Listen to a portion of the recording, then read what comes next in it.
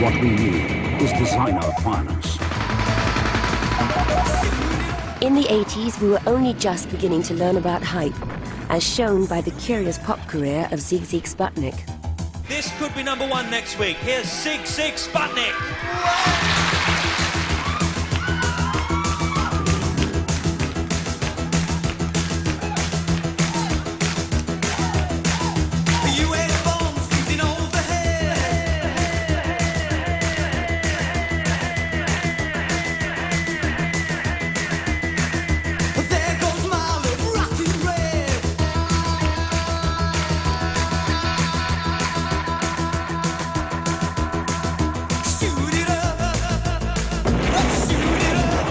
They were just hated. It was brilliant. They united the nation. You know, we'd had the miners' strike. The country was divided into two, but Sigue Sigue Sputnik brought us all back together again. The band style was high-heeled, pink patent ankle boots, tight trousers, tons and tons and tons of pink hair. They looked absolutely brilliant. They looked like the tweenies after a night of heavy drinking. Sigue Sigue Sputnik were brilliant. Now talk about hairdos. I loved the barnet. That was good, and the fishnet thing as well. Yeah. But he was a really hideous man, Martin Degville. He looked like a boiled egg with tights over his face.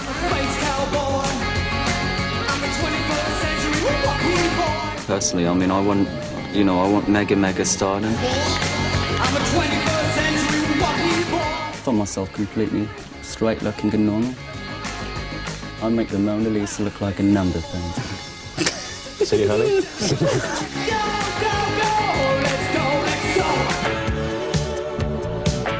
The spiky guru behind the Sputnik was bass player and former punk Tony James.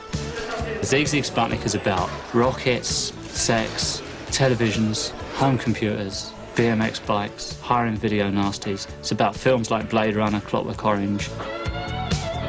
Tony saw things in stereo, you know. He didn't really care about the record. His agenda was capitalism is great, Japan is great, and let's reinvent a few Giorgio Moroder records and have hits. You just drop the drums when you want, right?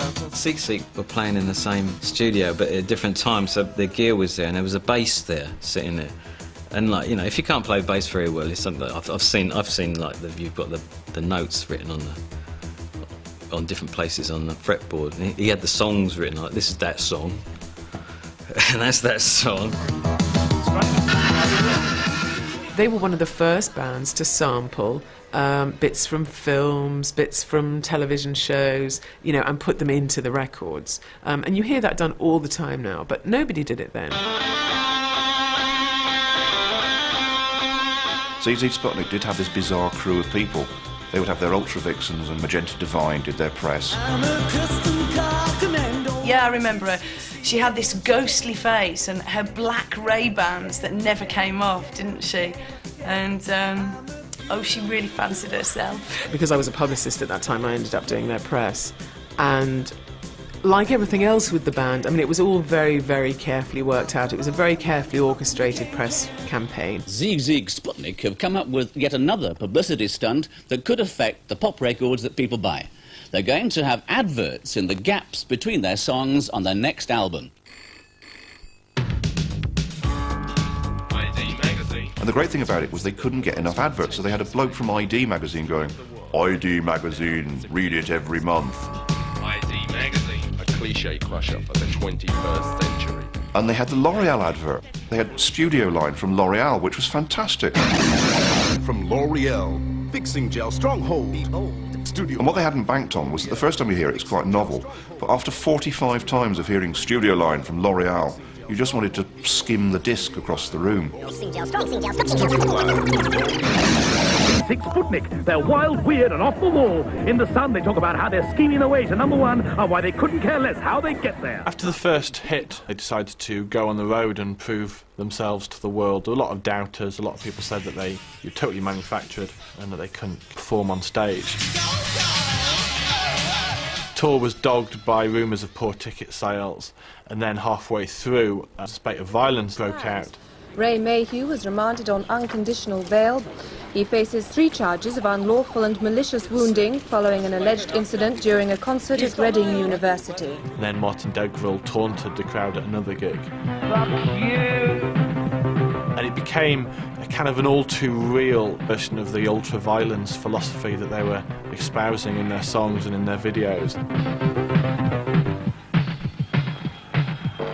The best thing they did, even when they were right down the bottom of the well and people had greased the sides of the well so they couldn't get out, and they made a record with Stock Aitken and Waterman just to make sure that somebody put a big plank over the well and nailed it down and left them in there.